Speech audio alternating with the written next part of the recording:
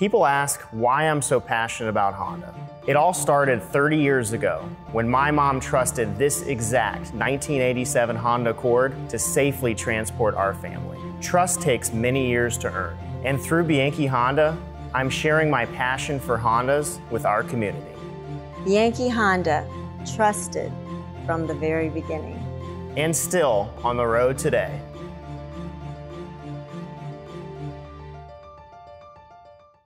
Welcome back. Time now for the Gannon Lady Knights Coaches Show. He is Jim Brunelli, the head coach. And Coach, you've taken on two really good teams the past two times out, IUP and then Cal. Let's get into what went down, I guess. Yeah, no, two very well coached teams. Totally respect their programs.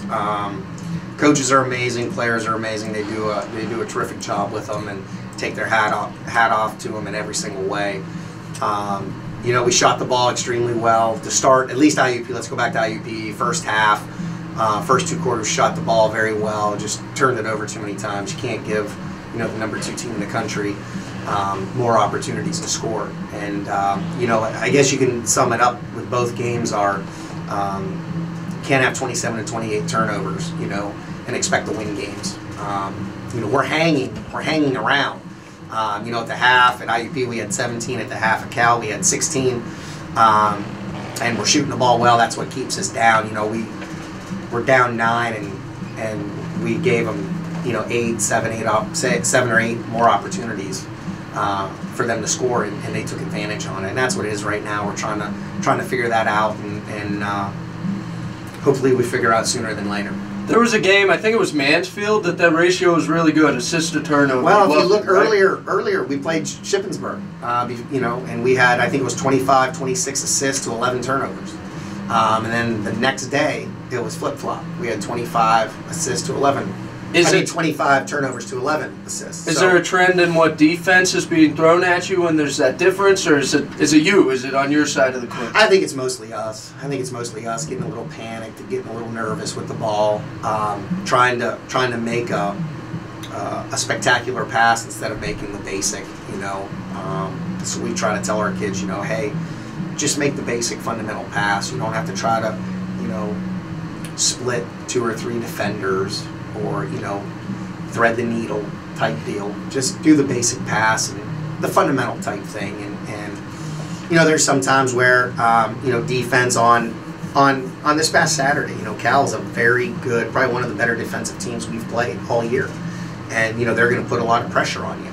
And there were some turnovers that was caused because of that, but we should be able to handle that pressure. We should be able to handle a little bit. And at times you saw we did. You know, we cut the lead to 4 and different things like that, and we weren't turning the ball over. We were hitting shots. We were hitting open man. We were giving up good for great, making the extra pass, and doing those little things. And that's something that we have to be consistent at doing each time we step on the court.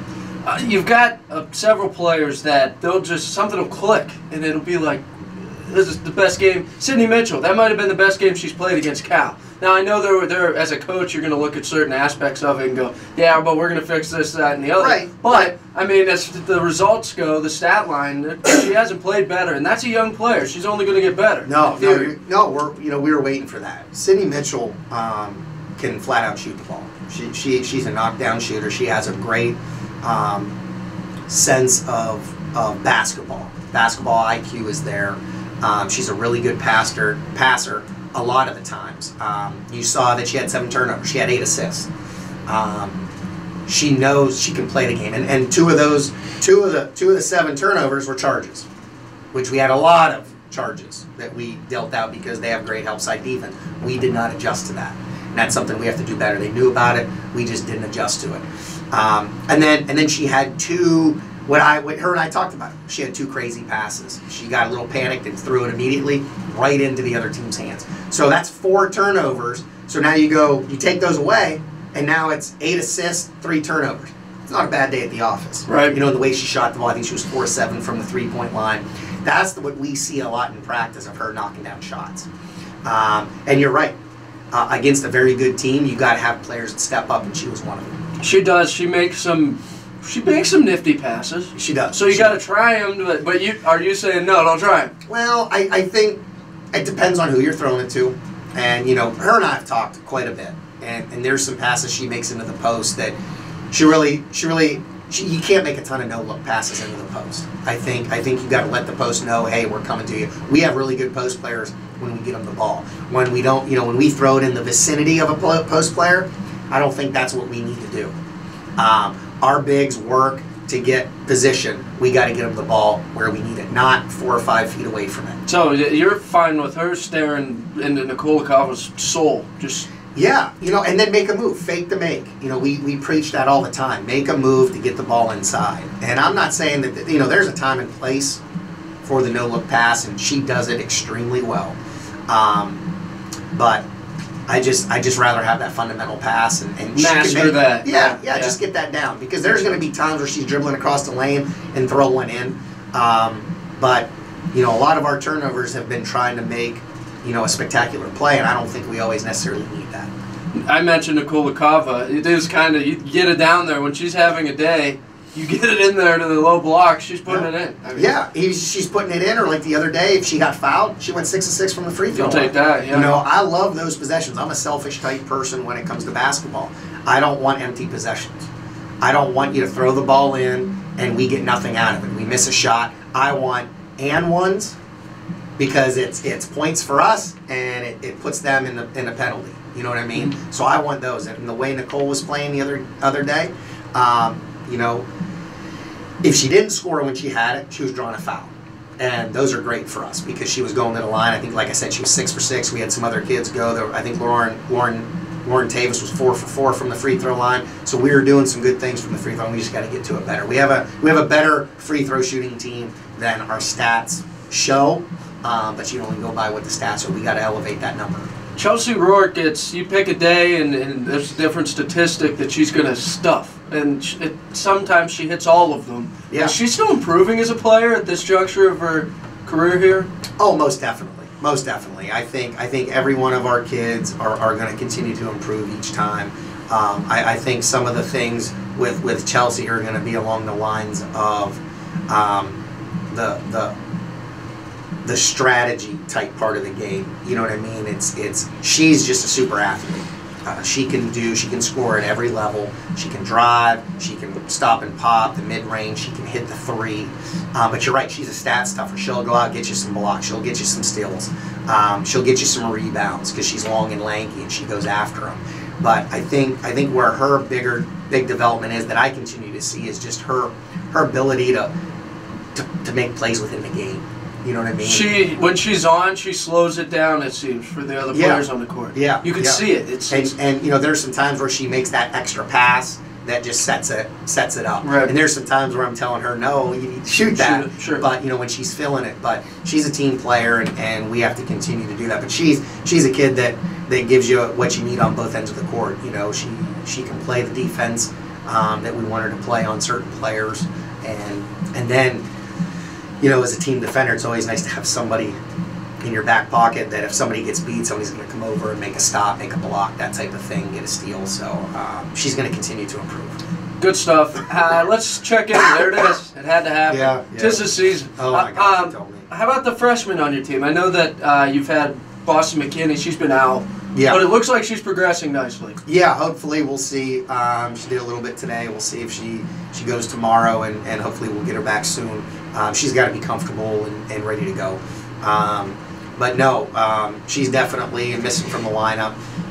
This is the first week we didn't get Rookie of the Week. It had to. Yeah, all good things must come to an all end. good That's things remarkable, Coach. Yeah, you know, hey, we have some talented freshmen, as everybody says, but Tori Obenrader, she's tough. She's absolutely tough. You know, she comes in. She's one of those kids that can stuff the stats. You know, grabbing rebounds, scoring points, getting a block here and there. But I just like her. She's tough. She's strong. When she rips a rebound, man, you know it. You know, and Ivana Chamasi, Ivy, she's going to come in, and I think her best basketball's ahead of her. I really do. I think she's getting used to the game and getting used to what we're doing, and I think she's only going to shine. We just got, you know, and part of the problems with us, we're we're putting her in some different positions, and whether she's not ready for them or not, she just has to go and play. And so, you know, we understand that there's going to be some turnovers in her department just because she's getting reps at the 1, 2, and the 3 spot, and there's not many of our kids that play all those positions, especially as a freshman.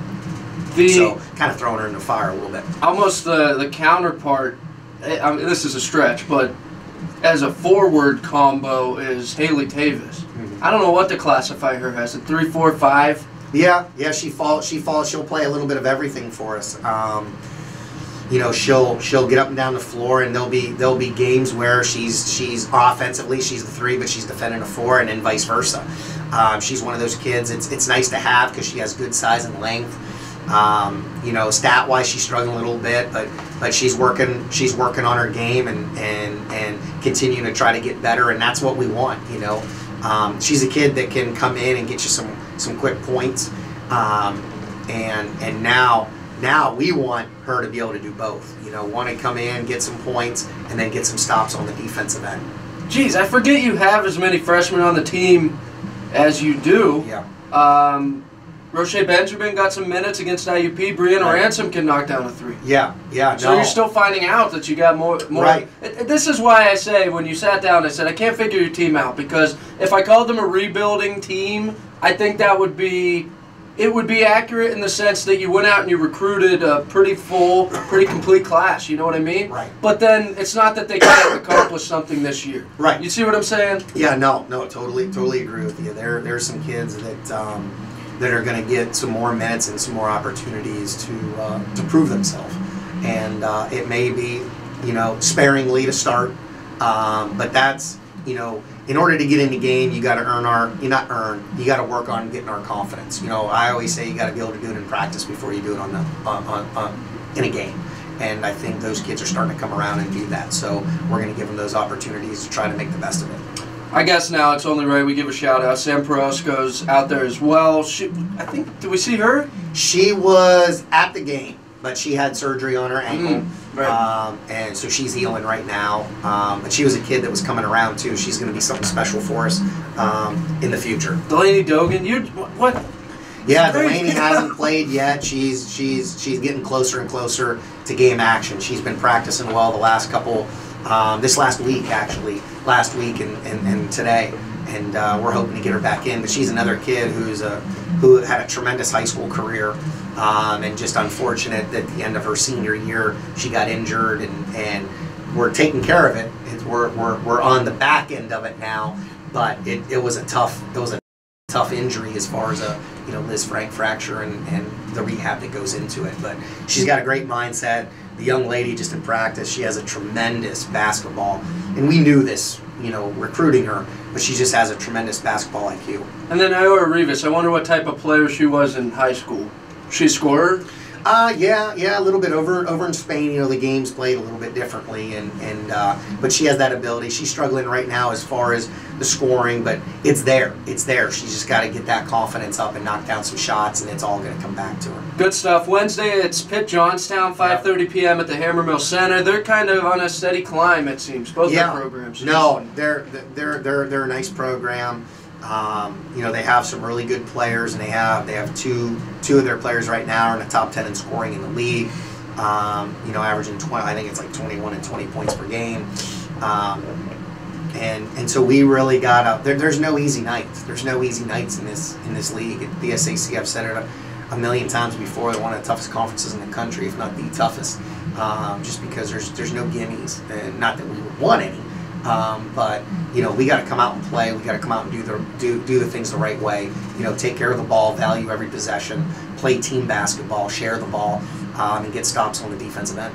Last thing I want to mention, I don't know where you and the staff finds the time to recruit in the middle of a season. I truly do not. With everything else you got going on, I just don't know. But you apparently did a job of it, because you brought in a local phenom who she was a highlight reel the other night with the finish, Allie Benham. Yeah, no, our staff does a great job. We try not to. We probably go against what most coaches do.